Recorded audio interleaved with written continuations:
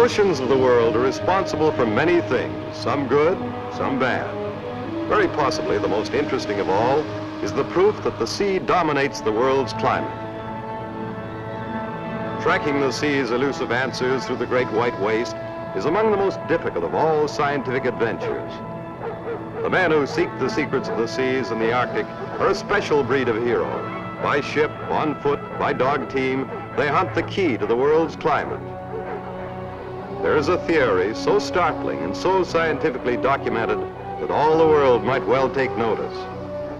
The theory is that here in the Arctic waste, buried beneath 1 billion tons of frozen sea, hides an astonishing secret.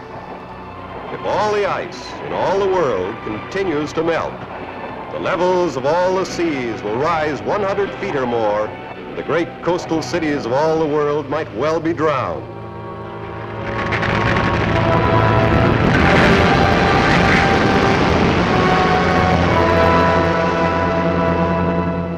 It has been established beyond all reasonable doubt that the great Arctic change of climate started somewhere about 1900 and has spread so rapidly that small glaciers have already disappeared and the big ones are melting at a startling rate.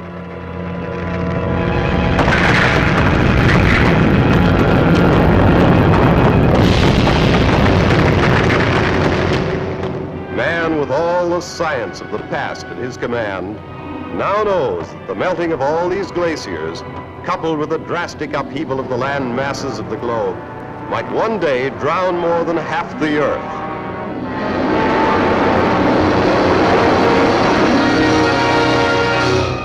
What is the fate of the world? Is this the end?